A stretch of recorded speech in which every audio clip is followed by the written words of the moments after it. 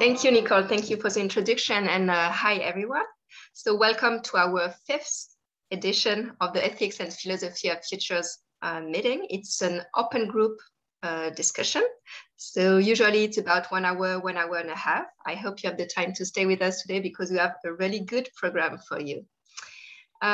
Just so you know who is the team behind, Chris, I'll let you introduce yourself and APF, and then I say a few words about our guest of today.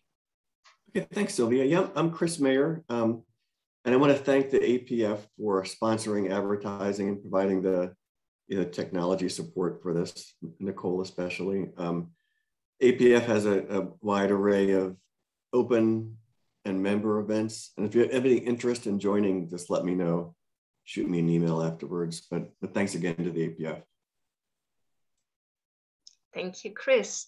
Maybe just a brief overview of our last event. We are now available on the Association of Professional Futurists YouTube channel, thanks to Nicole, who has done an amazing job with the design of the video and putting them so that they are available. So the first one was about taking humans out of wars of the future. With Rom Gayoso. The second one was on biotech, business, and ethics with Timothy Dolan. And the last one, last month, was about metaphysics, morals, and machines with Lisa Wissett, Elizabeth Shield, and Bibiana Bozak, who is actually also APF.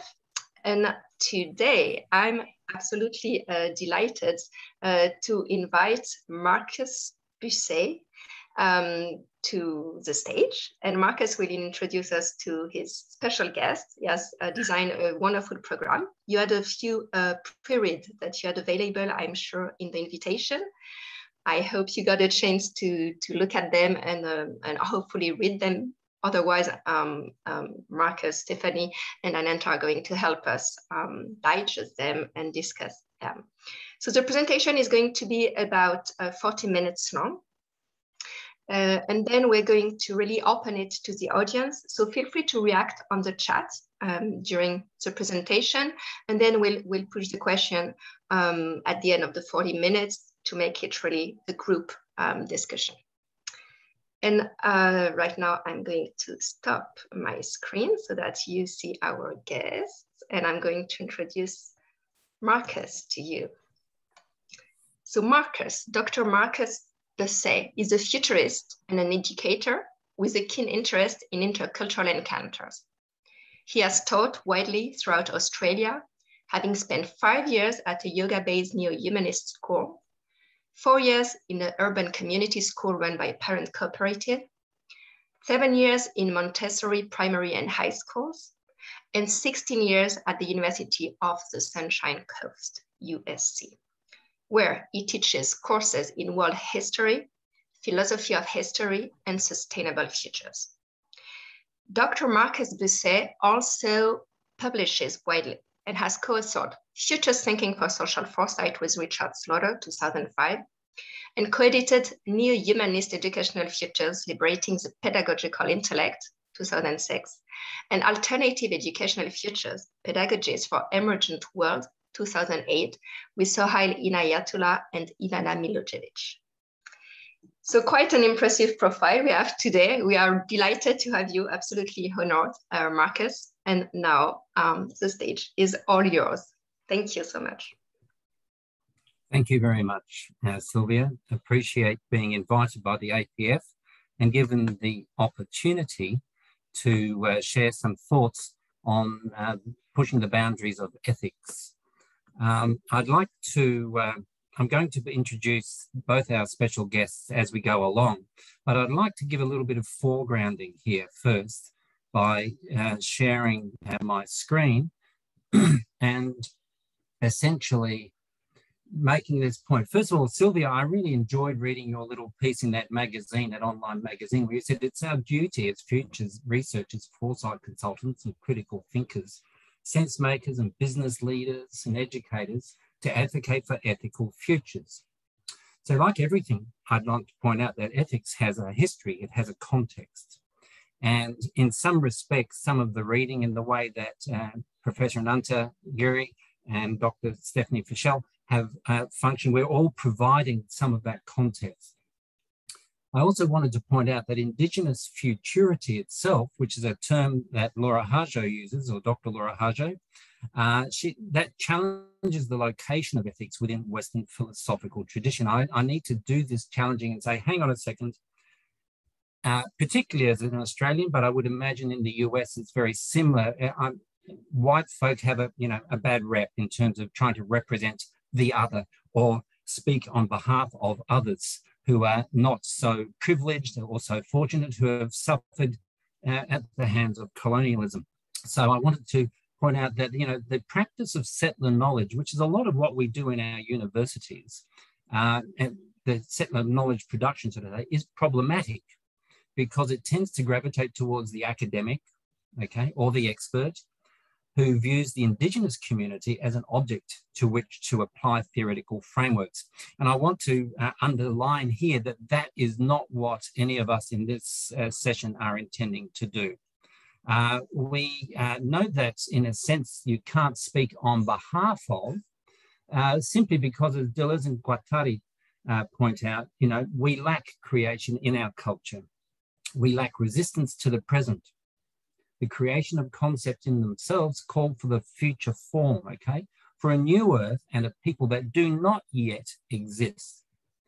So Europeanization does not constitute a becoming, but merely the history of capitalism, which prevents the becoming of subjected peoples. So I wanted to flag that insight, and I will stop sharing the screen, because for me, that sets the background and the context for what we're going to talk about. So as Sylvie pointed out, I've spent a lot of time teaching, okay? And so when I get asked to do things, I try to be organized. And the wonderful thing about my life, at least, is that I'm always being shown that I can't control anything, that everything is actually out of control, and that we've come with the best of intentions. So I had a shortened version of the YouTube clip that I made with Professor Ananta Giri, which I was going to show, but because maybe it's the weather here, it's not working so well. But Nicole is going to very kindly play the clip that Ananta made with me, and that we will share on YouTube. It's already there waiting for you in full. But we're going to play only 10 minutes of it, simply because it's obviously going to be too long and it will take up too much of this session. And then I will unpack some of that using the resources that I had created to help us deal with Ananta's thinking. I want to point out that Professor Ananta Giri has been working for the past 30 years or more with subject people, people who have been oppressed by colonialism. He comes from a colonized country, as does Australia, He has worked with Chipko movement people and so on who are resisting capitalism within India. In fact, that was the core of his PhD work. He's an extraordinarily subtle thinker who thinks across. He's a sociologist by training, but he thinks anthropologically, culturally, historically. But like myself, we've both been looking for new ways to craft the language that we can talk about the future, in the sense that Deleuze and Guattari was saying, if the future to come has not yet arrived yet, we're still very much within the capitalist episteme, you could say, if you want to be an academic about it, but the world view. So I want to actually ask Nicole to pull up Ananta. You're going to have a bit more of an introduction from me, because of course we're not being able to craft the YouTube clip. So I'll say a little bit more there about Ananta. And at about 10 minutes, Nicole, I'll ask you to just press stop, and then I will unpack a little bit of what Ananta is saying. I acknowledge, as you're probably finding with my English, Australian English, it's horrible, I have to say. Whenever I hear myself, I go, oh my God. But, I just wish I had a really cool accent like Sylvia does, because I think French sounds much better than Australian English. But I'm saying this because I want you to be aware that Ananta's English is very much an Indian English. So you're going to need to pay very close attention to what he's saying. And of course, I will then offer a gloss at the end. So that's from me. Thank you so much for Ananta for being here. He will obviously enjoy this recording when he gets to hear it. It's he's 4.5 hours behind us, so it's like 4 in the morning there in India. Nicole, over to you, please. So this is my friend, Professor Ananta Kumar Giri, who's based in Chennai. He works at the Madras Institute of Development Studies, and he is a professor who has published multiple books on multiple really fascinating topics. One of the things about Ananta's work that first caught my attention was his work on intercivilizational ethics. I've asked him to say a few words now so that he can provide us with some reference points from which we can take this conversation forward. So Ananta, I'm going to give you the floor, and I'm going to be a very temporal person. I'm going to time, and I will let you know when we need to draw this to a conclusion. So over to you, Ananta, and thank you so very much.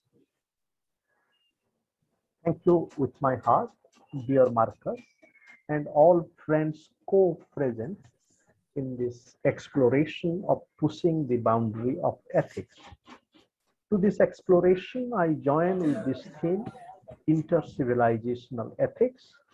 The theme itself challenges us to realize that the conventional discourse and practice of ethics has been or is being and possibly unconsciously monocivilizational. And that monocivilizational binding of ethics has a deeper genealogy. For example, we all might have heard about Swami Vivekananda, and he was a great lover of Lord Jesus Christ, a personal realization. But he said that the golden rule, that do unto others as you would like to be done to you, Swami Vivekananda says that it is not the highest stage of ethical realization. Because when we expect others to do to us, that itself is limiting. An ethical path is no matter what the other to do, we must be ready ourselves to be and think and conduct as is good. So that brings us to a dimension of unconditionality, no matter what the other does. And that itself, the way that Swami Vivekananda opens up our conventional idea of the golden rule, it opens up very interesting ways of intra-civilizational, inter-civilizational, and trans-civilizational dialogues. Let us invite also here Emmanuel Levinas. As we know, Levinas says that the first test of the ethical is that can we look up to the face of the other which is not in front of me but above me. That also, Levinas also here possesses the challenge of the unconditional. And here also we can open it up if we invite. In a recent interesting work in his memoir, Amartya Sen, who seems to be following a Kantian path, and I would speak a little more about it slightly later. Amartya Sen says that the whole path of ethics of the Buddha is an alternative to the social contract tradition. And Sen says that the social contract tradition means that the contracting parties must do to each other what is expected of them to do. But when the contracting parties are not able to do what is expected of to do, then should we forget the culling of the ethical or the good that we have? And Amartya Sen says, of course, that can be critically thought about. Sen says that the ethics of the Gita also falls within the contractarian tradition. But for Sen, that Buddha, a social contract takes the form of each contracting party doing specified good things for others on the condition that others must also do what they owe to everybody else. Buddha argued instead that doing good should not be so transactional, that people have a duty to do what they recognize to be good unilaterally. So that opens up very interesting ways of multiple conversations. For example, Levinas, Buddha, and Gandhi also here, because the whole idea of the unconditional is related to what is called as trying ourselves, renouncing ourselves for a propensity for desire for fruit. And that is also at the heart of Bhagavad Gita, what is called as Niskama Karma. Therefore, renunciation is a very important part of the ethical. And that renunciation also means that we renounce also the danger of ethical substantialism or ethical formalism. Because while the ethical in the sense of Levinas or the Buddha, it challenges us to always to be wakeful to our responsibility to the other, but there is also a reality of ethical conventionalism that binds us to ethics as customs. And it is in that spirit, again in a trans-civilizational way, we can look at Habermas's critique of what he calls as ethical substantialism. And while Levinas gives priority to ethics, Habermas gives priority to the moral. But beyond the nomenclature, the issue here is that sometimes the moral also has a danger of substantively being closed into the right and wrong as the society considers it. And similarly, the ethical also has a danger. So Habermas here brings the challenge of critical moral insight developing from discourse. But that discourse is not just the discourse of the critical reasoning. That discourse also points to spiritual. So we need to bring here the challenge of the spiritual in pushing the boundary of the ethical and the moral. And it is in this context, in ethics also, there is recently a very interesting movement of thought which has emerged called Soma aesthetics.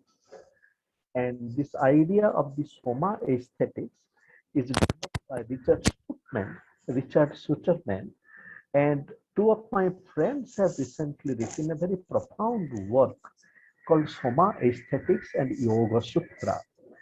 And what Soma Aesthetics does is to realize that how the ethics is to do with our way of living. And I think that also has a tantric dimension, that our body, that and how do we live with our body, soul, soil, and the world, and how do we live properly. And Yoga Sutra, yoga also is a way of living with our body, mind, spirit, and the world.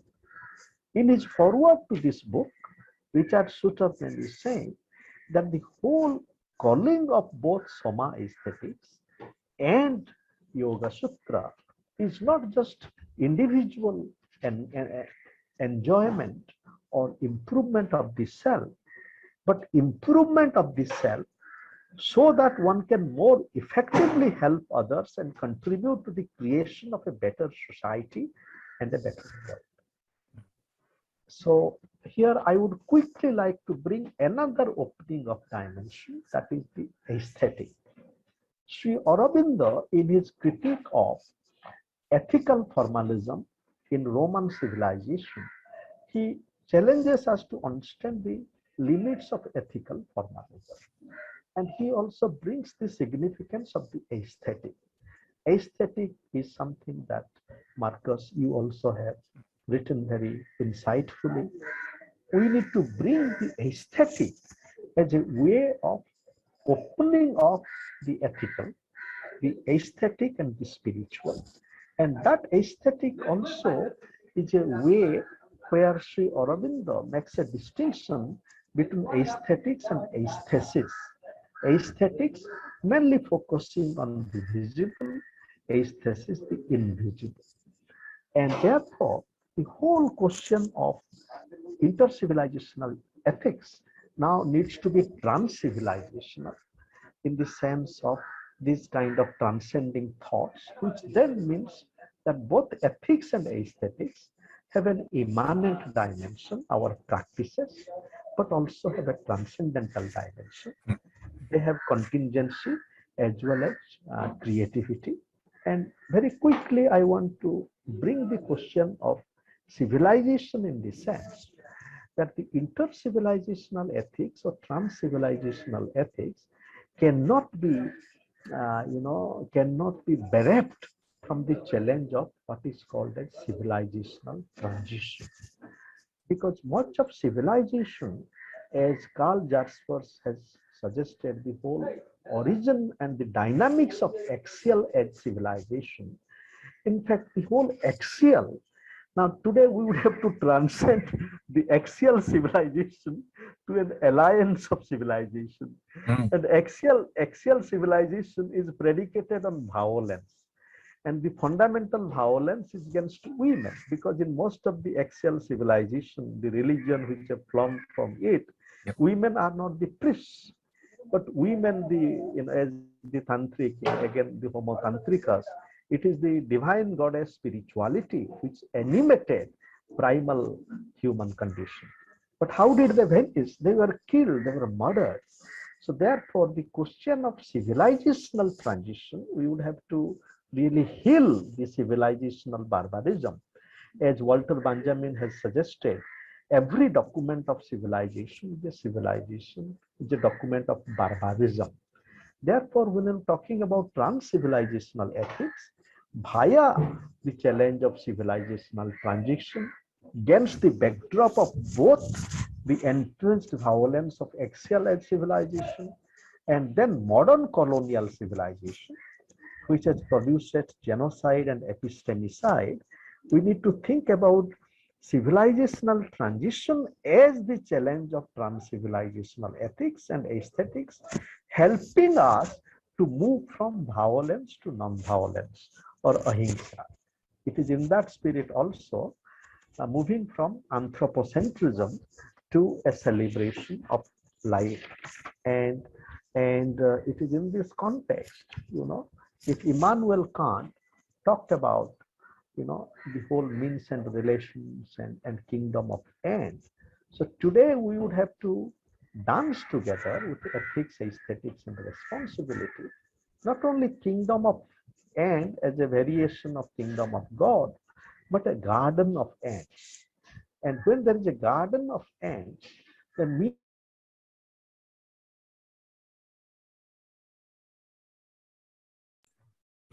So thank you. Yeah, that was where my editing had actually stopped it just before Ananta started talking about the Kantian relationship of to the other. So some interesting comments coming along there, mainly from Ruth. The question though that Sylvia asked about was the difference between inter-civilizational as opposed to trans-civilizational. Inter-civilizational is when we rub Buddha up against Kant, against Levinas, against, let's say, Aurobindo, which is something that somebody that also Ananta draws on quite heavily. So it's when we actually do a comparative encounter between civilizational ethics so that we can understand the breadth and sometimes the, what would the term be? The contextual nature out of which ethics emerges.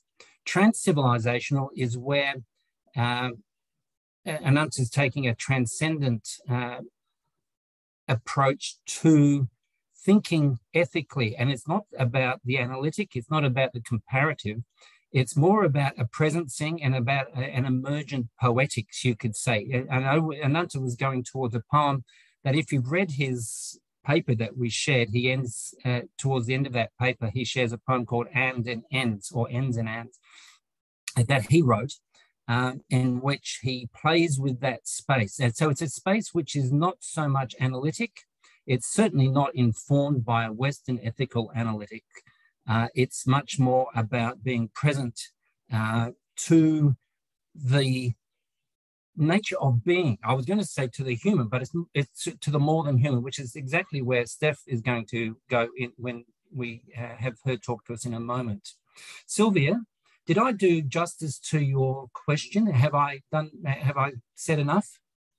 Yeah, absolutely. I just wanted to make sure that everybody was able to follow up. And if I make another concept, maybe that was mentioned in the video, probably you are coming back on it, but Ananta was talking about ethical substantialism or formalism or conventionalism. So just wondering if at some point maybe we can explain a little the concepts. Thank you. Sure. Okay. Thanks so much, Sylvia. Well, I think because Ananta was heading exactly into the space of the ethics around the more than human, it's time for me to introduce my friend and colleague, Dr. Stefanie Fishel. She works at the university with me, and whenever I have coffees with her and we chat, I have epiphanies all the time. She's one of those people that always coming up with, she's thinking right on the cutting edge of her field, which is sort of the, it's political science at some level, but I can't really call it that, Stefanie. So what I would like to say about Stefanie is that she's written a fabulous book on the microbial state. She's written a number of papers, one of which we have shared with you. She's an academic with a very clear and very profound voice, and it's a real honor to work with her. And for me, Steph, I'm going to hand it over to you now. And thank you so much for giving us the time also to play in this space. Thanks, Marcus. I really feel grateful for the invitation. It's always good, even virtually, to be in a room with people thinking about cool things. And I think that the future space is especially wonderful and important because the way I've looked at it is it tends to let thinkers in who we can be speculative. We can talk about the way futures could work. And it feels less threatening to people if you're in kind of a straight policy or political science. At least that's the way I read it. So it allows you to really have a community where you can think differently and then move toward those different futures without people worrying too much about disciplines. And on that note, I think opening up again, acknowledging the country that I'm on, the Cubby Cubby people, where sovereignty was never ceded, and the land is stolen. And I'll talk a little bit more about decolonization as we go on, but I'd like to recognize the leaders in this mob of people and how much work they do every day to recover their land, to see that the country is taken care of here. And on that note, I think that we have discipline problems and cultural problems with minimizing other kinds of knowledges. Right? So I've started to see this a bit when Indigenous knowledges start to filter over into my field, international relations or political theory. There tends to be a kind of it might even be unconscious, but a minimizing this knowledge to a worldview or a cosmology, which of course it is. And one of it is recognizing that being trained in the Western intellectual tradition is also a worldview. So it isn't to say that we don't all represent worlds, but rather it's a kind of pernicious way to discount a knowledge of millennia and multiple millennia as not equal to Western science. Right, so we can see that quite clearly in the ways in which country is cared for here and the remedial burning and the understanding of the way the Australian landscapes works vis-a-vis, especially now climate change. So when we think about indigenous sciences, we're the first climate sciences, right? Thinking about the way the land changes. And I think then to say that a focus on indigenous sovereignty in any work would look at looking at an ontology of land governance that recognizes this interbeing relationality and connection to country rather than just as a form of property, as we tend to see it in Western traditions, right? That we would use. And in fact, I think the state is implicated in all sorts of ways in which whole ecologies become resources and background to the way in which you take it out, right? And that includes bodies and enslavement and resources and resource extraction. So the idea that country is created when land, people, and the law live in common And we can see, I think, quite clearly, one of the elders from the Haudenosaunee tribe, this beautiful video about, we can see that the problems we're having with climate change, and now with, you know, listening to everyone speak at Glasgow, that humans are breaking the law. And this is the reason we're coming up against the kind of changes that we're seeing at the biospheric level with the planet. And Western fantasies of pristine wilderness that's protected for recreation or conservation, which tends the rewilding, the take people off the land and let it just be the land, really ignores this deep connection that humans create with the land and the beings with whom we share it. So you don't have country without people, right? And so this Western notion that we would remove ourselves from it is problematic. And I think will become even deeply more so as we move into the future if we don't begin to think of our more than human at both kind of the living and non-living of what we live among, right? And the worlds in which we create together. And I do think it's good to remember that the humans and non-humans and ecologies are kind of caught up and torn asunder by Western science and our disciplines. And this includes, you know, Indigenous peoples, bodies, laws, cultures, religions, the right to our own bodies and self-determination are destroyed through all of these legal fictions that Western knowledge has created. Terra nullius here in Australia, as well as treaties in the United States with Indigenous peoples that were, who are consistently broken and not respected throughout the history of the United States and the Indigenous nations there. And then if we look at the killing and control of native species and of the land itself, this is also connected to the domination of human bodies and cultures. So often we see these assemblages where biocide and genocide meet. And that is, and how can we challenge those ways of devaluing and separating human and non-human animals, especially when capitalism and colonialism will wrap them all up into a death roll, right? That profits only the very few. And these extractive and deadly economic and political systems, if we want to talk as we were before about, you know, Western history, like through Deleuze and Guattari being a history of capitalism, the economic systems are propped up by Western science and philosophy. So the dominant Western understandings of the world harbor all of these ontological and epistemological commitments that are focused on a fictional person, right? A fictional thing, atomized and individualistic, a consumer who's rational, who imagines the planet and other beings on it just like itself. There's no sense of deep pluralism there, just a rational liberal subject fixated on itself at the expense of others, as well as a deep human exceptionalism around the only way to think and the only way to be intelligent is through human frontal cortex, and we would not recognize other species as having the same kind of intellectual capacity. So if we think about this, then the intellectual history of the colonizer was fed by these actions and the other way, right? And in this case, then I think it's really important to remember, especially in disciplines that use decolonization as a way to frame their work, that's not a metaphor. Right? Decolonization means you're actually working on getting off the land, recognizing who is a caretaker of the land and how this should be worked. And I think that's really important here in Australia. We're not saying, you know, the acknowledgement of country, again, isn't a metaphor. So what can we do in our scholarly work and in our institutions to begin to get money, resources, and land back to the people they were stolen, not just talk about what that might look like. And I like to, kind of one of my favorites to use, phrases to use is from Stephen King's magnum opus. I know it seems like a strange place to draw from, but he has a beautiful recurring refrain in that says, but there are other worlds than these. So I think we do need to remember, along with, like, there are also, as you would say, I think in the futures, there are other futures than these, right? And how do we get to those? What possibilities exist for understanding how life and politics are bound together beyond all of these Western understandings, biopolitics, colonialism, capitalism, Western state sovereignty, So for me, I'll wrap up talking about kind of the ways in which I think my work does that, and how I think about ethics, and then how I think about science.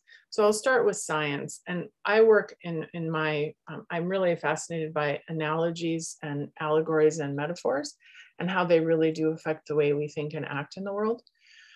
So I take the science of the very small, microbiology, and look about the way in which that micro world can tell us about the macro world. And I used mainly metagenomics, which is looking at having enough capacity in our computing and in our, to be able to measure and look at whole bacterial communities rather than just a bacterium in the lab, which only tended to be certain kinds.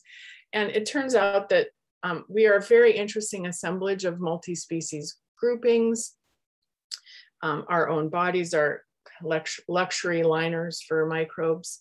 We're genetically, very little genetically human. So this starts, our relations between humans and non-humans starts in our very body. And how can we foster then and create a deep sense of plurality within these communities using these metaphors? I've had one of my interlocutors call this an ethics of commensalism, right? That we are commensal beings. We sit at the table together. Much of our food would not be digested without the other microbes that are helping us digest carbs, right? So we're sitting at the same table, like kind of literally eating. So I would say this is an entangled ethics, or an ethics of a complex time. And following Donna Haraway and her work with canines and other ways of thinking about those species that we live with, sometimes then our normative and applied ethics tend to miss this enmeshed nature of the planet, right? It's after the fact ethics.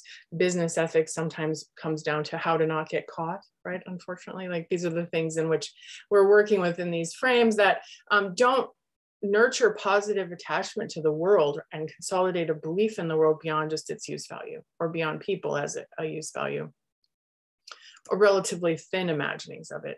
So if we have generous attachments to a living and non-living Earth system, and this is the piece I think that's important, we're all dependent. And I'm right now working on viruses and viromes. And it turns out there are a lot of viruses, and there are a lot of viruses we can't do without. And we are also profoundly viral beings that have been shaped by viruses inhabiting our body and changing. There's even a theory that Marcus and I reminded me of this, of our mitochondria, right, having viral origins. So this isn't a small task, I think, but it's worth fighting for in whatever way we can. And I think that then this ethics means we can never rest easy on them, right? They're not a kind of checklist that you can then say, I am acting ethically in this way, because our actions may affect communities and beings and critters and the more than human, and we don't even know it, right? I think about the bacterial hand rubs we've all been using. It's important during a pandemic to wash hands, to think about this, but in fact, our bacterial communities are a very important piece of our protection. They actually keep things out. Our immune system brings things in and then decides if it's dangerous, makes markers of non-self to show what we should and shouldn't do. So if our decisions at all levels mean that our decisions are always deeply ethical, even when we don't think about it, right? What soap we buy, or how we treat this or that. One of the things that comes up a lot, I think, when I talk about these kind of ethics is if you think about meat eating, or actually any ingestion at all of something, we have to always think about how to live. We deprive of life. What's our attachment to that? What do we owe those beings? And it's never a place that you could say you fixed it, right? It's always got to be a place of renegotiation. So I guess an ethics of commensalism and an ethics of constant renegotiation, thinking through how our actions are always affecting us. And I don't think maybe the world is, of course, the world isn't maybe even more complex. We have tools of which we can measure that complexity better, right? We can see the very small, we can understand physics at a different level because of our tools. But I still think we're working within the same place. And if we come back and I end with the indigeneity and indigenous futures, this is a place in which that was often never lost, right? This idea of a rich and buzzing world filled with things we have to think about, I think is super important. So I'll just go ahead and stop it there, and we can chat more in the question time. Thanks so much, Steph. That's great, and so much. Yeah, so many things that you're saying there that I think resonate with what Ananta was talking about, and of course, and when we talk about enmeshment, our ideas, and there was a little dialogue on the side here about language in the chat. Even our language usage all point to that enmeshment. Language is a nexus or a network or even a fractal way of tossing out elements that sometimes hit the mark and sometimes don't. But I love that idea of thin imaginings. To me, it's we live in a very poorly equipped imaginative environment because our past is so minimalized. It's been so shrunk. And I'm talking now as a historian as much as anything else, that the tools we have to engage creatively with our traditions have been impoverished. And, that's something that Ananta is doing very effectively. And I'm going to move into talking about that. So I might do that now by sharing the screen for a moment to walk you through a little bit of what I've been looking at and thinking about. So for me, I'm going to drag this over here if I can. Can I do that? No. Here's Ananta. One statement that Ananta makes in the reading that we shared with you all was that ethical awakening ought to help us in this process of realizing the limits of violence, okay, including anthropocentric violence on non-humans. And that's, very much what Steph, you're talking about in the way that I read you and hear you, and also respond to you at an emotive level, which is that sort of somatic level that Ananta again was addressing with his soma aesthetics.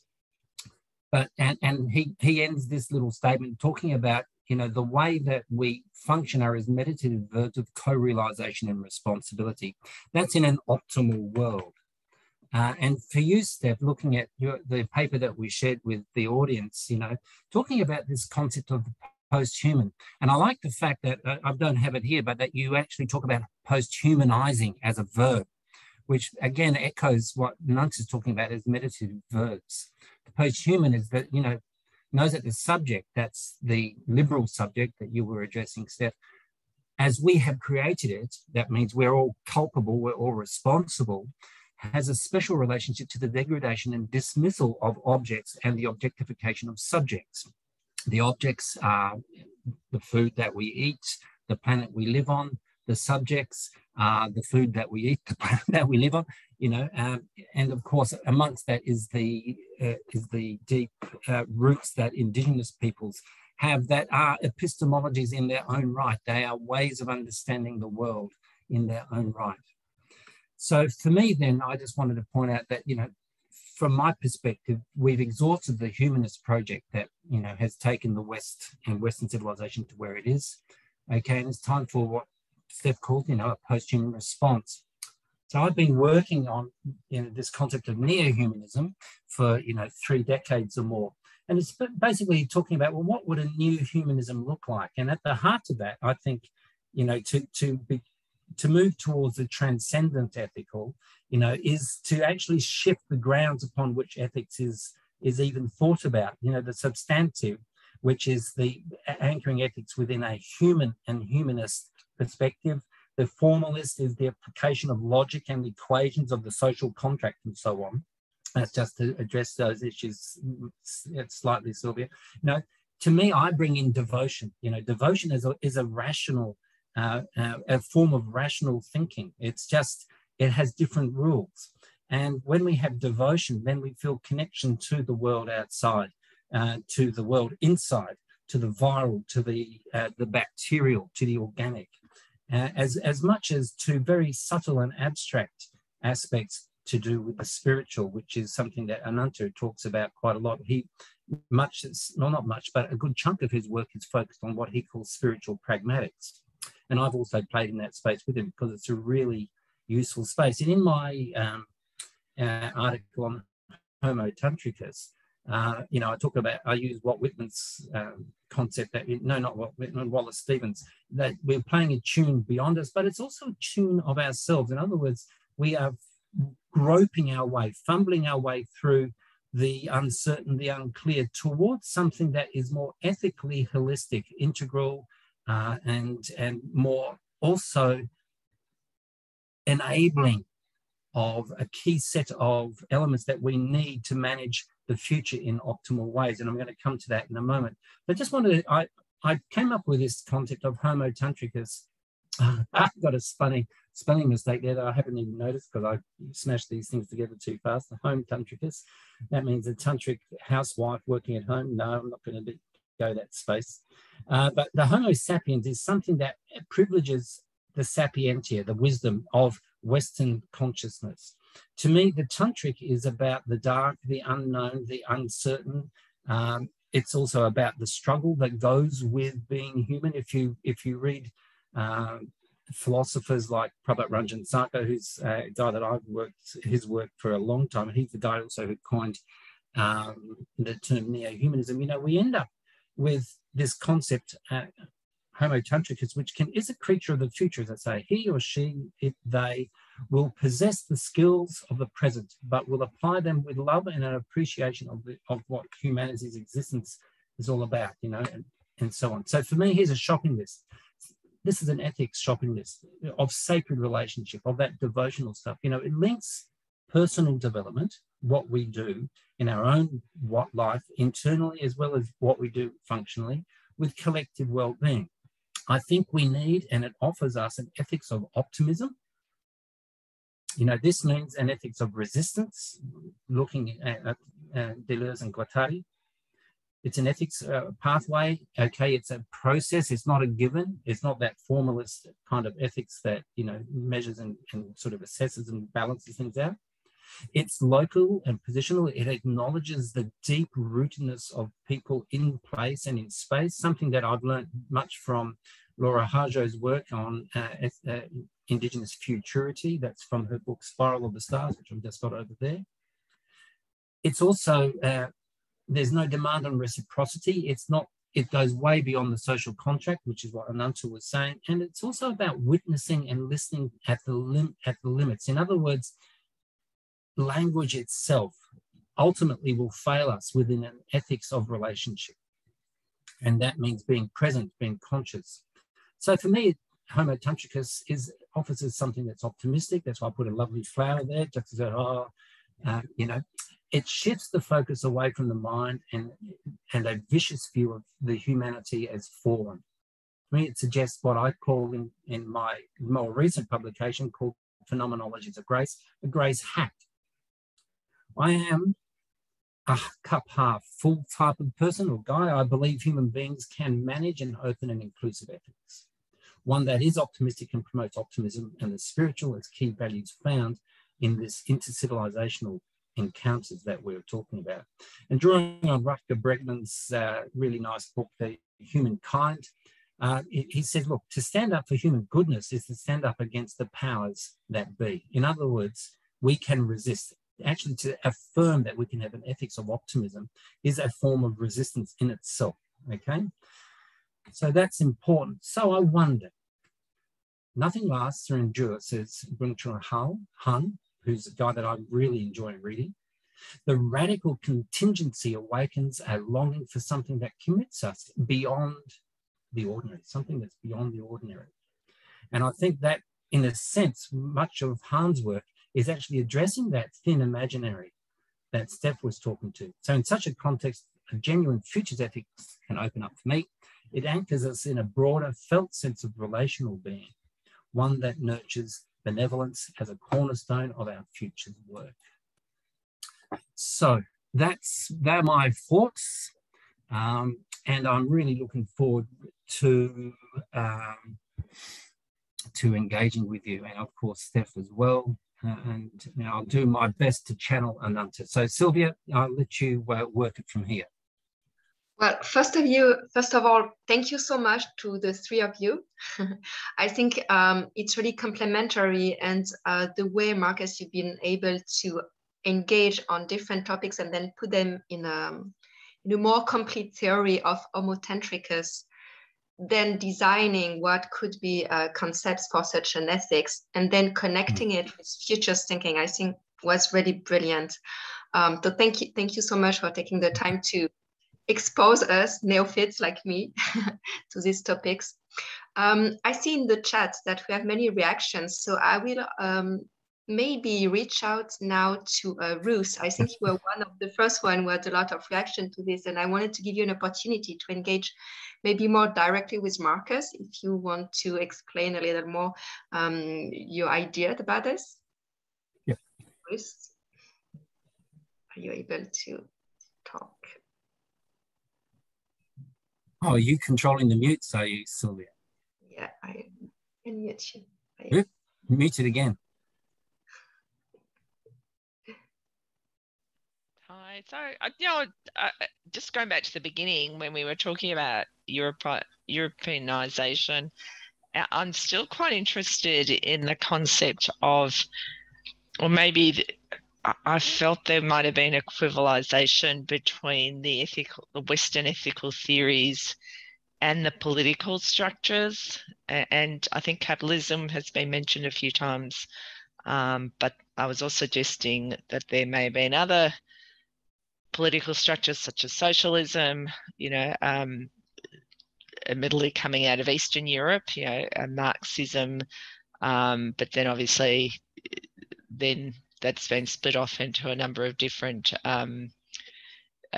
types of socialism, I suppose, because you've got East Asian socialism and others. But then there's where do you, firstly, I am concerned about the equivalization, because I do think that the Western ethical theories, and there are many, aren't necessarily exactly equivalent to saying they're all to do with capitalism and all about resource extraction.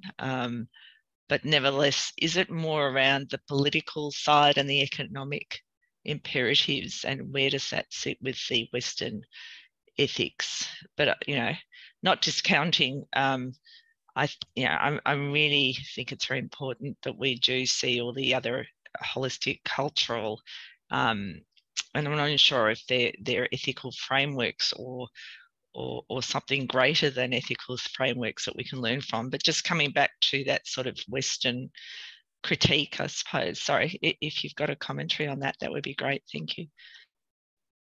Yeah, I mean, there are a whole bunch of things floating in there, Ruth. And I think Steph could probably address a number of them. But I just wanted to say before that, for me, culture equals ethics. I mean, all cultures have ethical frameworks. And I think we need to understand that. So the equivalization essentially comes down to the fact that there are clear connections between ethical positions and the concept of the good outcome. So in a capitalist economy, of course, profits or growth is taken as a good. But there is no sense there of the responsibilities that accompany the achieving of a certain good over another. But I want to hand it over to Steph, because I think that's, in a sense, some of this is much more in your area, Steph. Yeah, I mean, I guess I'm trying to think of I think if we come back to like thinking in Deleuze and Guattari terms, there's a lot of nomadic traditions within the Western tradition that, we can try to bring forward. So part of what I'm trying to do with my work, and being, a settler colonial myself, and have lived in the three big ones, right? Australia, US, and Canada. How do we take responsibility for when the discipline tends to, and our ideas of the world tend to overrun all others? And also, so how do we make it more open to thinking, right? Not always saying that if you come here, you have to speak in our terms, right? So I do believe there's an incredible richness and depth to the Western intellectual tradition. And unfortunately, one of the things it's tended to do is take a particular And I think about this a lot because I'm in international relations. It takes a particular and then makes it into a universal, and it kind of hides that notion that was a particular notion. And I think so. Human rights are, you know, okay, by and large, yes, absolutely, human rights. But at the same time, that human that we call as a human is a very particular kind of human. And then we say, well, that's just the human everybody means. And whereas in other traditions are thinking like, oh, well, that's not quite my human, right? I just listened to Sydney Environment Institute does a lot, and I work in multi-species justice. And maybe I can shift to the non-human. It's a better way to answer this from my point of view, is that the right ideas of justice are profoundly anthropocentric and also profoundly generational, right? There's no intergenerational justice because it's generally about fairness and distribution. So in our notions then of Western justice through Rawls and through social contract theory, we wouldn't even be able to see that we might owe things to people far away in time, right? And I think with future stuff, that puts you guys in an interesting space because you're kind of always in that place, but justice finds it difficult to make that jump. Whereas other cultures wouldn't think of, they'd have different metaphors and analogies for thinking about time. You know, some cultures who see that the history is something we don't have to talk about because that's just disappeared behind us. There's nothing we can do. Where the only thing we can talk about is forward, right? And that, or looking 7 generations ahead, or the Maori understandings of how you are your own ancestor. And I was chatting about this with someone, and they were saying that maybe this was with Marcus at tea, where we were talking about also we think about our grandparents who did everything for their grandkids. So it's not as though we don't have a sense of this. So I guess my short answer is that we've got to pull out these places and these traditions and these minor strands of, listen, we do have a communitarian way of doing, like you're saying, like we've got a socialist, we've got even noblesse oblige, right? Like we have these strands within that we have a kind of caring, compassionate conservatism. And even though that's not enough, we can't discount the fact that, as I like Marcus's idea of fumbling, right? We're trying to fumble. And capitalism itself is such a, capitalisms, I guess it's good if we say futures and histories and all, and worlds, right? Capitalisms, it doesn't always do the same thing in the same place. And it's really good for concentrating wealth, but then we don't reassign that wealth to places where it needs to be. So capitalism has become something that's all encompassing, and in part because we let it, right? So I take what you're saying I think what you're saying is very true. We can't forget that we have all of these other things circulating here, and the ways in which we come together and try to pull those into a global idea is the important bit. Yeah.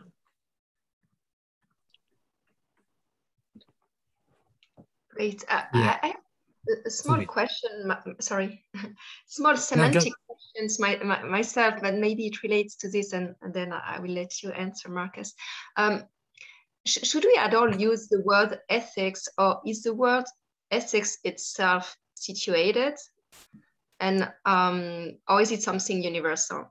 I'd like maybe to have your ideas on this. That's a really interesting question, Sylvia. I mean, as I said at the very beginning, ethics, the term itself has a history. So it's very much grounded in, in the Western tradition. You go right back to Aristotelian ethics, Nicomachean ethics, and so on. So I think, as I said in the chat somewhere, a number of us were talking about, that language itself is problematic. So, one of the things when we start thinking about ethics, of course, is that immediately we start getting to rules and balancing things out, that formalism that I was talking about briefly. So to me, and again, it's very much a, let's make it up as we go along. I mean, we're working our way towards new futures.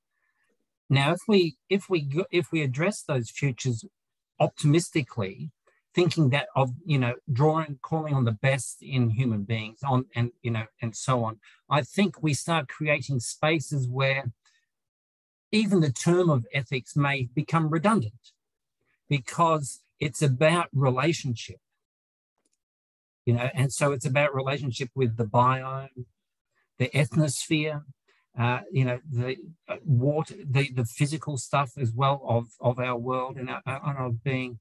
So to me, I think ethics comes as a term when we started analyzing and breaking down and trying to come up with recipes for the good as opposed to actually living it. That's why one of the things I like about Ananta's work so much, he talks about meditative verbs of co-creation. There's nothing concrete in that. In fact, you know, if you're a hard-nosed political scientist, nothing against you, Steph, because I know you're not, or, you know, an economist, you'd say, what the hell does that mean? How can I turn that into policy?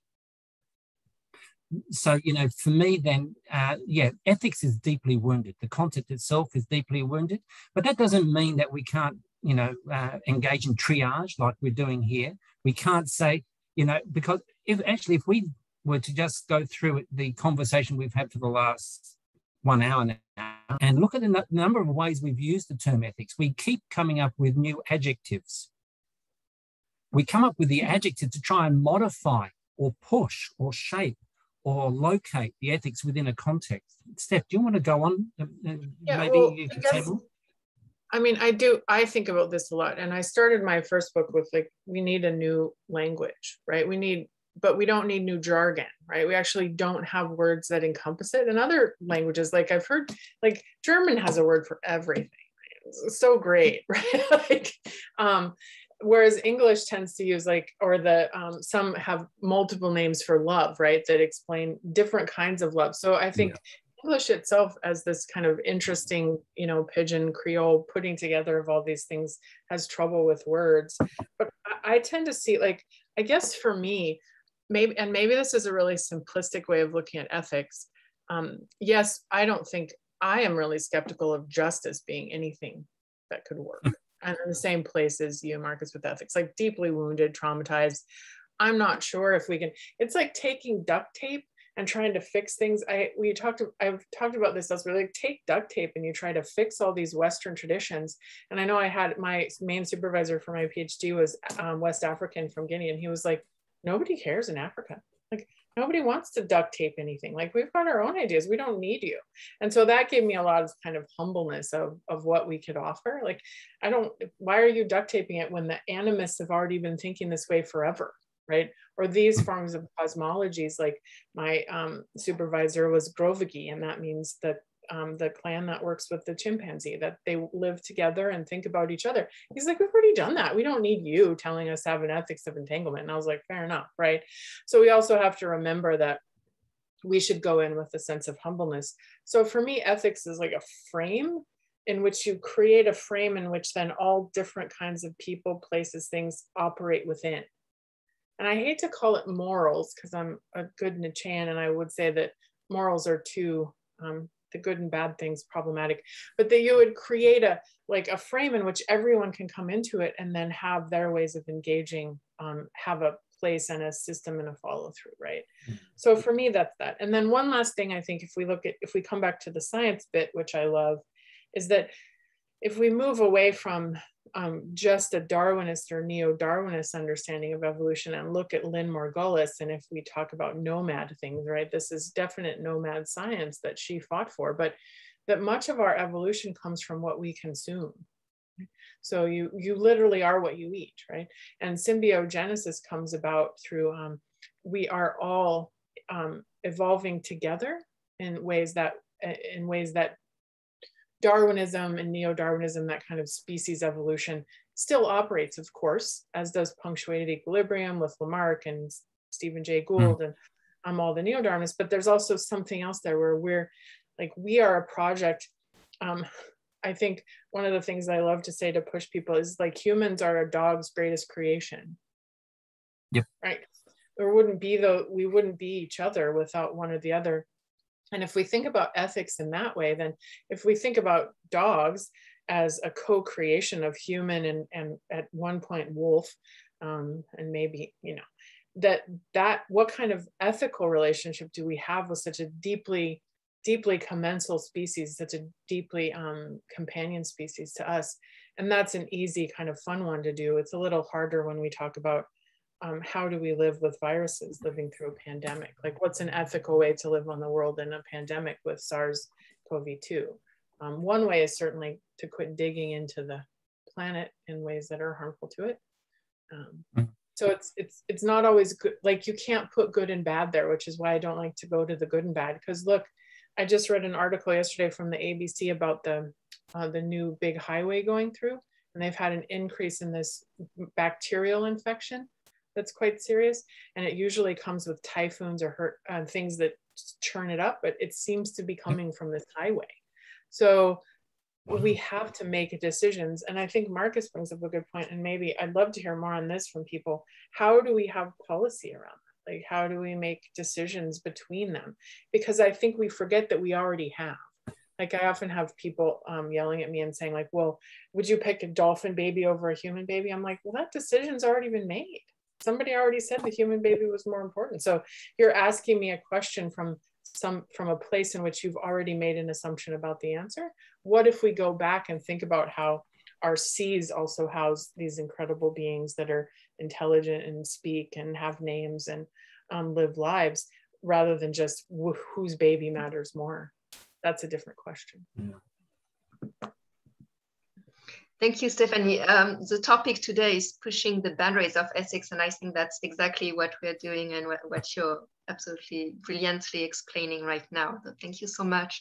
I see in the chat that we had a few people active in the question. I wanted to offer you the opportunity to talk or ask a question or just express your views as well. Barbara, Anne, Christy, there any one of you who wanted to express something? I think there was also a question from Ayesha. How can we create inclusive, universal, ethical frameworks? Large question. Yeah, Hi, I mean, this is that's Barbara. the million-dollar question. Barbara, go. Yeah. Yeah, this is Barbara here. Sorry for not putting the video on. Yeah, I think my question is kind of was answered by everybody. That's you know, and I like the idea of what Marcus was saying about the thin and the thick imaginings. You know, we need to really have thick relational moments. So if we are going to make that decision about the dolphin baby or the human baby, let's bring them into the room and have a thick conversation. You know, let's be totally related to, bring all the other beings into the room as well that is involved in deciding about that. Yeah, so yeah, thank you. This conversation has been really terrific. We need to have much more of this. Thank you. Yeah. Thanks, Barbara.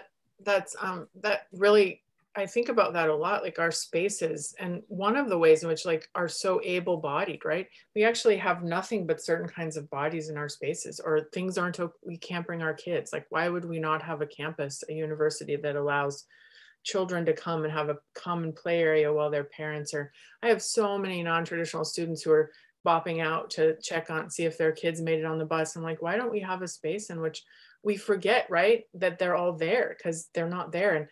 And I know if we have to learn then how to speak for, I guess, animals, non-human animals that will never likely communicate in language, but maybe let go of language a little and have people who can think beyond just language being the way we create community, which is, you know, Habermas, Rawls, all of those notions of justice and of rational beings all center on language, but only on human language, right? And we would always compare Exactly. to. Yeah, exactly. Well, I think it's Kirski. There's people who are Kirski. I'm not exactly sure who is doing a lot of work in the more than human research area. So as to, you know, there's now a method for interviewing plants. Yeah. How do you do that? So I think it is developing. You know, it just needs to be known a lot more, and people just need to think of this as a possibility. It's real. We can do this. We certainly cannot speak for others, but we can find ways for speaking with them. Exactly. The with and for is so important. So important. Changes everything.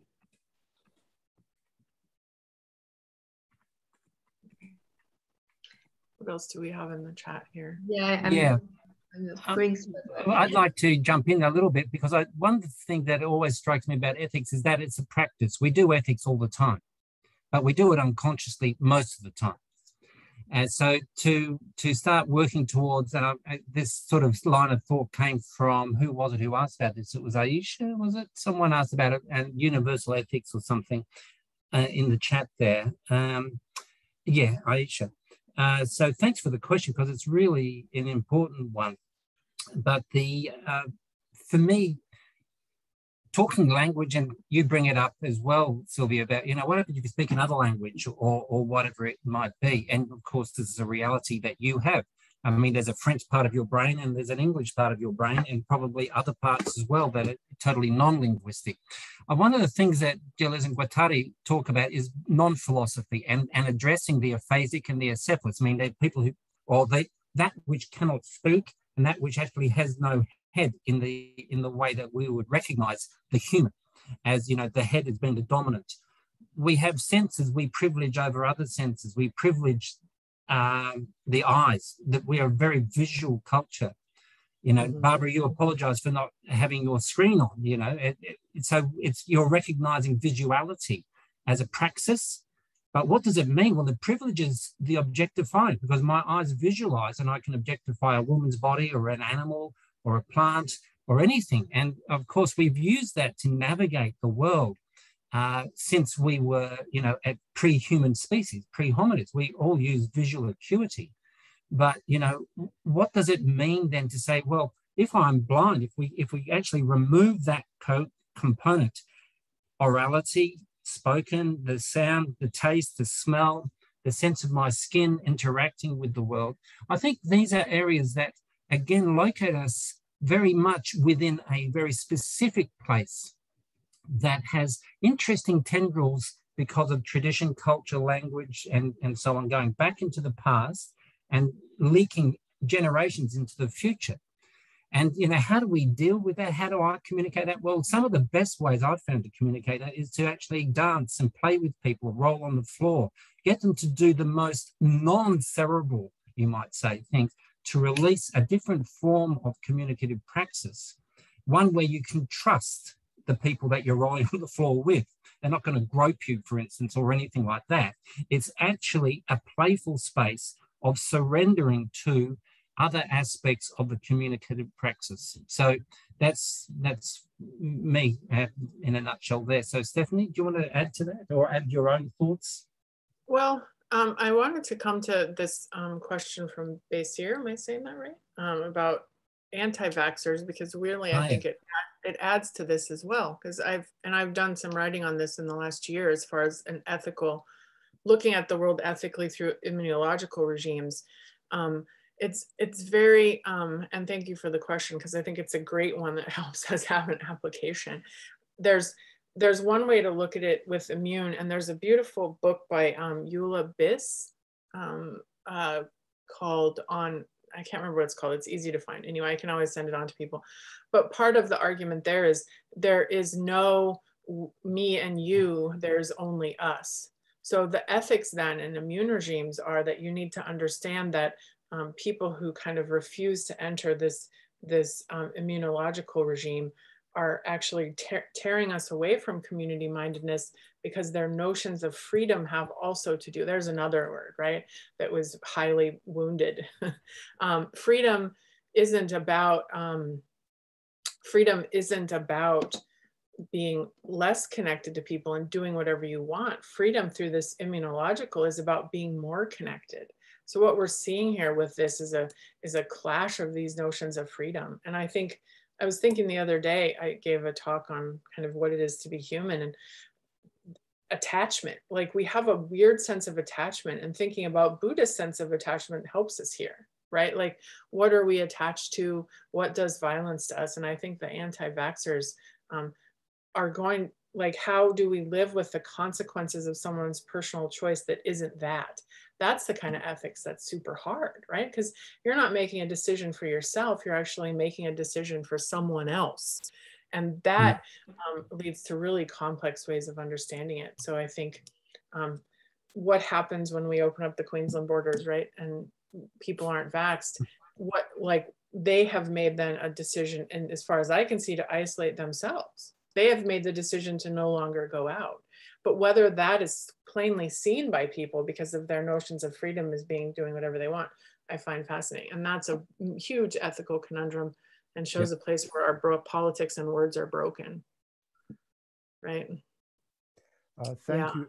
The reason why, way back in 2013, I took part in a simulation, and there were several national security, this was unclassified, several national security threats, and anti-vaxxers, anti-vaxxer parents actually was one of the threat lists. And so, you know, seeing anti-vaxxers from being parents to all the way to much larger population, and actually creating influence maps, and actually, so I don't know. So here's the specific question. So do you think handing people a document, opt-in or opt-in, opt-out, so everyone has to get a vaccination and unconditionally, so by means of opting out, these people would perhaps forfeit certain rights and accept certain responsibility and so forth, and liability? I don't know. I'm just, you're the ethicist. I'm throwing the idea. Thank you very much. Wonderful explanation. I hear you. No, I think it really brings us down to some very problematic moments of how we do this, right? And I think that part of the conspiracy problem that we have in our politics is about a democratic gap. We also, and then that's so clear in so many places. And I think if we fix other gaps in our politics, right, the trust deficit, the people don't trust politicians, I think we have a system in which we can't actually engage in. And then we've got someone else who has commented on anti-vaxxers problematic, and the other kinds of immunological responses is another form of colonization. And indeed, it's a Western science understanding of the way in which our bodies work. But immune responses are, the immune system is very interesting in that it welcomes everything in and needs to have markers of non-self to it. So really what immunological vaccinations are doing is just asking your body to recognize something that might be dangerous to it. So maybe different ways of talking about the way in which this is affecting your body would be helpful, as opposed to it always being some kind of forced choice, but rather the processes in which immune response works is about letting you live in a society where we can all be together, right? Like Ulabis says, it means you can hug people. It means you can go out and have dinner. So all the things that it means to live together are getting lost in just these ideas of what you might have personal choice for, and often don't travel well to other places, like women's autonomy over their bodies or Indigenous autonomy over their bodies, right? Those things aren't traveling. We're not respecting other things. Yeah, and again, very complex, lots of feelings, lots of beliefs, lots of things that can't be ignored. And, you know, kind of, I think too much to go into here, but a future moving together in a world that has more and more species jumping viruses because of our ecological actions, it's something we have to deal with. Yeah. I think there's something really interesting when you're saying also a lot of feelings involved, and people can be triggered depending on traumatisms they have lived and so on. And there's a lot of studies around morals and how morals are linked to our disgust or our emotions and so on. What do you personally believe in terms of ethics? How can we include or not include our emotions or this sensitive aspect? I have the feeling from what you've been telling us today that with this more open approach to ethics, more indigenous views, we are more open to our sensibility, poetry or poetics, and so on. So what could be an ethics that takes into account not just rational principles, but also something more sensitive? And I know, Stefanie, you have only 10 more minutes left, so I want to make sure that everybody got a chance to ask you their questions. So that was one of I have, but if you want to take one from the audience as well, I'm fine with that. Well, and I see Christy's commented about moving past individual liberty and freedom means moving past neoliberalism and attachment to the bodies. Yes, like that's part of it, is we're also dealing with really large, right, cosmologies, worldviews, theoretical frameworks in which we have to, if we don't think about our bodies as brains in a vat, or, right, because we're constantly interpolated by the world, right? Our immune system brings in more than it does. Our skin is quite, like, it isn't the barrier that we think it is. There are all these ways. And yes, the idea that we would look at what's the root causes of species jumping viruses is absolutely vital, right? And we do know that species and habitat destruction and being piled on top of each other, we're making our own problems here, right? And also hurting a lot of other things in the meantime. So like Raphael says, are we thinking ethics of viruses? I'm currently trying to think about this. I've talked about the biome, and now I'm doing the virome. And it is super fascinating. Like, and it really does change your view. The microbial in a bacterial or eukaryotic or prokaryotic, and then you look at the viral, which viruses aren't life either. It also shows how fungible our life is. There's only one virus we would think of as alive, and it's a giant virus that's found in the Arctic or the Antarctic region. So we're also dealing with like the what we think is alive and what isn't. So we're dealing with basically, you know, to come back to Basir's point about looking at this largely, we're dealing with an actor in global security that isn't alive, but doesn't actually have intention at a level in which we could understand it, but of course has an intention as it moves through bodies in particular ways. It's all like, I think we could do so much if we just thought about these things. And if they don't, like Marcus says, do they have agency? Not in our ways of saying, like, that agent thing is totally shot through with anthropomorphism. We can't use it, right? Which is why movement toward actancy, or again, we're talking about these, we need to change the idea of agency from always working in a structure or always having some kind of committed, right, things. That actancy through semiotics and through Latour. And I think, and these are all, again, like white European thinkers, there's all kinds of ways to think this through other traditions, right? The way you would see our interrelationship with species have been subsumed in our culture, but can, I think, be brought out, especially in having conversations with others. And so I can get back to you guys on this. I'm working on this viral political ecology right now, how we do it. It would be fun to come back and give another talk once I've sorted that out, because I do think it opens up a lot of very useful and good things moving forward, potentially. Or I won't say good, productive things in which we can rethink our attachments. Mm-hmm. I see that Ayesha and Samantha are expressing themselves in the chat. Do you want to ask a last question to Stefanie before she has to jump out?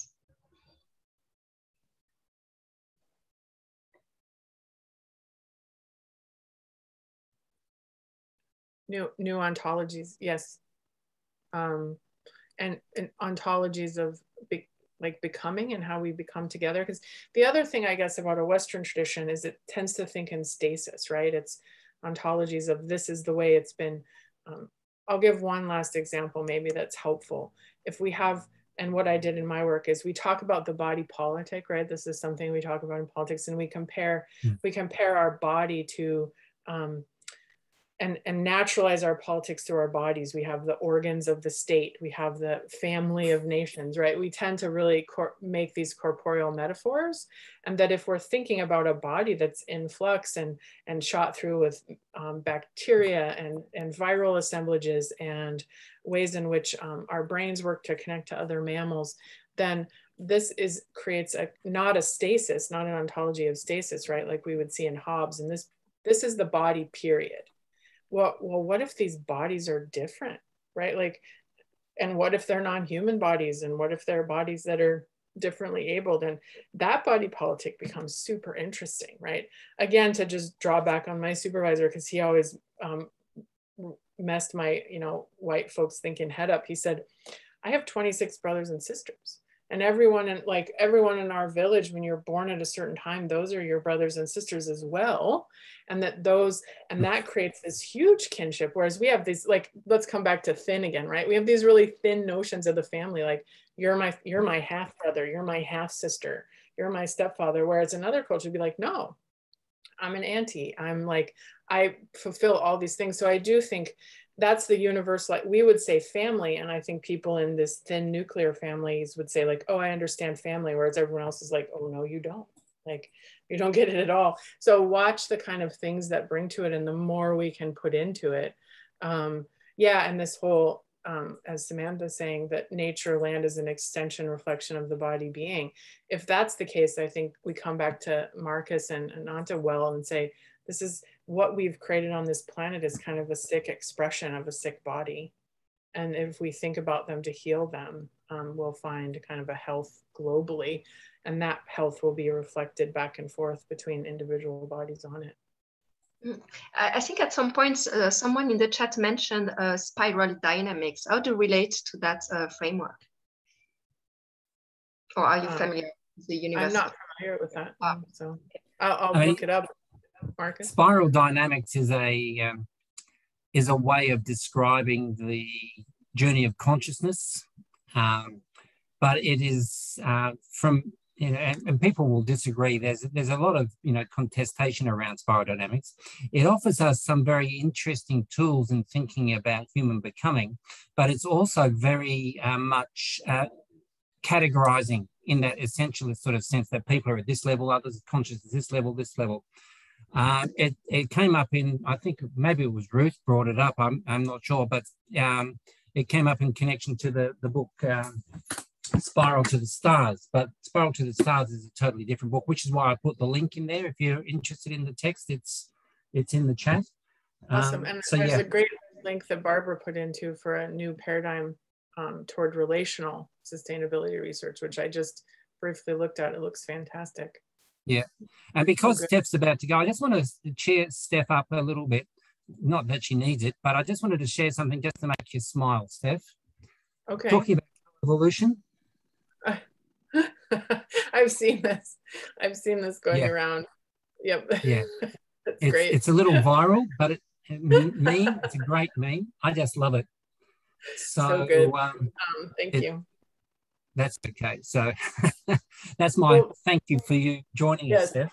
And thanks all for your generosity. It's been great. I feel really blessed these last couple of weeks. I've had such good conversations with people around the globe. So whatever time frame you're at, if you're sacrificing a late night or an early morning, I appreciate you being here. Thanks, Thank you so much, Stefanie. It was wonderful to have you here with us today. Yes, hope to do more in the future. Thanks, Steph. Bye. I'll catch up with you. I'll catch up with you soon. Sounds good. If you have a little more time, I don't know if you have maybe a couple last questions for Marcus, or Marcus, if you have maybe a final comments, or if you want to let us know about your current work, or if you have a final message, please feel free to take the time to do it. Yeah. Let's see if there's a question first from anyone. Thanks for all the interesting generative turquoise thinking. Yeah, Desiree is raising his hand. So please go ahead. Basia.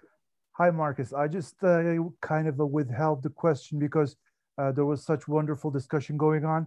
Now, I came to learn about the term Hadithian interpretation of the law, that the whole diabolical thing, which kind of really explains what some of the lawyers and the judicial system and things are doing. Now, the lawfare, be it from state and non-state, it seems like our legal security is completely gone. So if you have a friend who's a prosecutor or a relative or a judge, you're kind of like set. Otherwise, you have to acquire legal insurance or set up a legal defense fund and what have you. So there's that, a lot of things are going on, both at hostile state level, but also through corporate warfare. So like, heavens forbid if you get into a conflict with a large company. So in that regards, I mean, and you have a very positive outlook. So how do we basically pass through the current bottleneck of, I guess, toxic lawfare or toxic ethics of companies and certain states and so forth, which basically robs Magna Carta. And I have a lot of illustration that I could, that I would love to provide some other time. Thank you. Yeah, it's a huge area. And in fact, Steph would have been, in some respects, better positioned to respond to that. But from my perspective, what we see is the law always on the back foot responding to things. So people create messes and then the law comes in retroactively to try and deal with that. So, and also the insurance does the same thing. So in a sense, they're indicators of the tensions around concepts of agency, acting. Steph just shot agency, so I'll say actancy, instead. So for me, what we are faced with is an incredible confluence between elements of the unknown that are simply because of scale, the scale of large corporations, the scale of, governments and the way that they can handle, manipulate, control the biopolitical, that means the political and the bodies of us, telling us vaccinate, not vaccinate. In Australia, we can't travel necessarily from one state to the other and so on. So we've got a range of elements at that level that are totally daunting to people who, our culture, very individualistic. We all like to have our own security, which is our home usually, or our camper van if you don't have a home, or this is my bench if you're a homeless person in a city.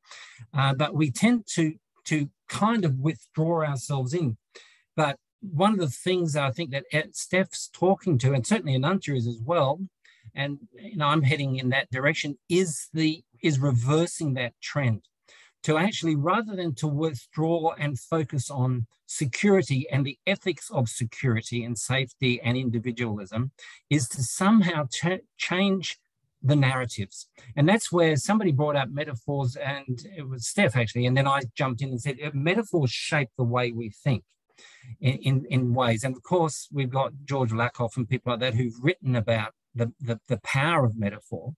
But deeper down than that there is that the metaphoric is the pre-linguistic.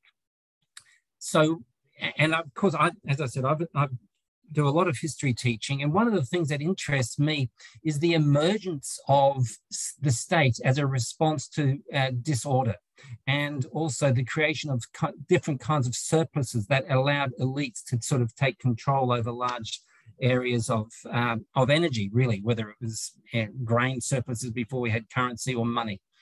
But what we can see is that human beings at different key points in our evolution as communities have had to deal with this question of scale in different ways. And what we've got now is the scale of human activity is colliding with and contesting the scale of planetary activity. And I think this is where we can see the planet reasserting itself through climate change, through viral pandemics and so on. And I think we are, over the next few generations, going to negotiate new spaces. The legal stuff will always fail us. Why? Because it actually feeds off distrust and the failure of communities to function as we possibly potentially could in a world where we see the best in human beings, and that where we have education systems and social systems that foster the optimal as opposed to feeding into the deficit models. Education is all about the deficit model. The kid comes in, they're empty, so we have to fill them up, that old cliche. But essentially that metaphor is still very much the heart of things. It's very much at the heart of the way learning works. We don't trust learning to occur, so we mandate legally that every parent needs to send their kids to, basically to prison for a 12-year sentence at least. I'm dramatizing it, but I feel like that because I spend a lot of time working with small schools. I'm on school boards, Montessori and neo-humanist school, and so on. I've worked in small schools, as Sylvia said in her intro for me. I know how difficult it is, and I see the aspirations and the hope of parents for their children, but I also see the level of fear that parents have to deal with, for instance, about, am I actually equipping my child for a successful future? Are they going to be, you know, I used to think in terms of the Rambo metaphor. How many guns, knives, and everything do you need to have your kid have to go out and cut it in the world? And, you know, I have to say, Sylvia, I've been spying on you. I listened to the Future Pod talk where you're talking with Peter about your background and growing up with 2 engineers as parents and so on. You know, it's really, really interesting because those stories I relate to so much, because we have to come back to the human and then to the more than human. So it's my story. I can tell you stories. Steph, we're all drawing on our stories. As I gave a talk 2 days ago to a group of parents. I said, look, teaching is about autobiography. All I can do is draw on my own experience to communicate it with you. The fact that I've been fortunate enough to run around the planet, that I play music and I write poetry and read poetry and do all these other creative things along with being academic or whatever it might be, means that we can have messy conversations and that I can feel comfortable holding a space where I actually have no idea where we're going. So Sylvia, back to you. Absolutely, that's a strong message you've been sharing with us today. So thank you so much. Really appreciate the time you spend with us.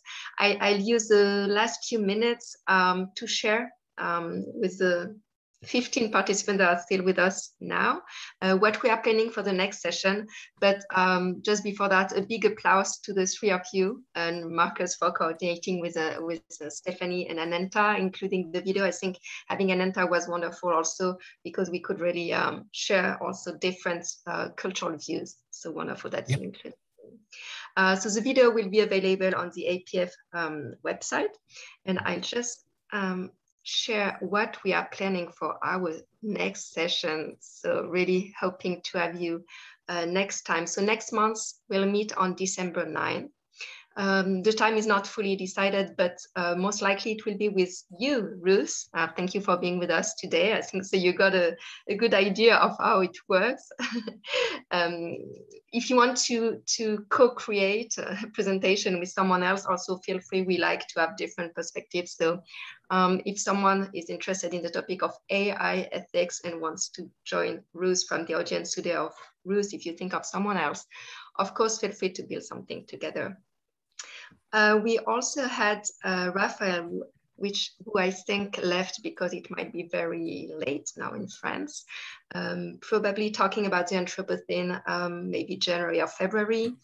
We discussed also with Alain, I think Alain is still there, talking about justified violence in fiction at some point. So maybe we should schedule this one sometime soon. I've been also exchanging with Greg Solis and Rachel Noonan, who are 2 designers interested into designing ethical futures, like really designing it into products, talking about the designer ethical responsibility in designing with every human in mind. So this topic of universality, again, would be an interesting topic. We'll probably have something around March. And we still have Ethics of Wars #2 coming up. And another topic around futures literacy and indigenous perspective, probably with UNESCO, Eva Kwamu-Feke here. So these are a few things we have in our programmation. If you want to be added to it, or if you want to work on those topics, we like really to have, such as today, different views, makes the conversation more engaging and more diverse. I think it's always interesting. So don't hesitate to reach out to either Chris or myself. And of course, if you have questions, don't hesitate also to ask us or to reach out to our guest today. I think that will be my final word. One big thank you again, Marcus and Stefanie and Ananta. I think that was amazing. I was expecting, looking forward to that session, but I think it really was beyond my expectation. So thank you so much for bringing such great content to our group. I don't know if you have any final word. I leave you close the session if you want to give us a little more of your wisdom before we close the conversation. I know what I'll do. I'll read you a poem from my book. Amazing. How does that sound? That's not getting too all sort of soft and mushy, is it? This book, it's called The Next Big Thing, and I'll read you the poem, The Next Big Thing. These are my closing thoughts.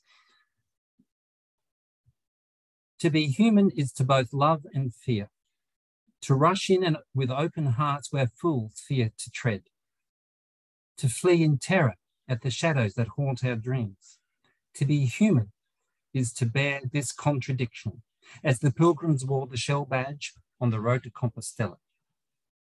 Yet my humanity is tight on me. I feel our skins cracking at the need to love more, fear less.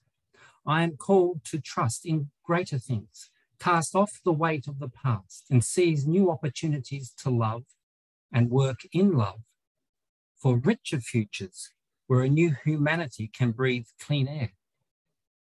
When I love, I am expanded. Fear cuts me off, diminishes me. And when I fail to see the pattern, fail to connect the dots and taste my connection to all that is. To move beyond fear is the next big thing. To take up love as a challenge that enables. To realize the power of collective movement where the most mundane of experience reveals itself in a myriad of ways to be a message to me and you that we can be so much more.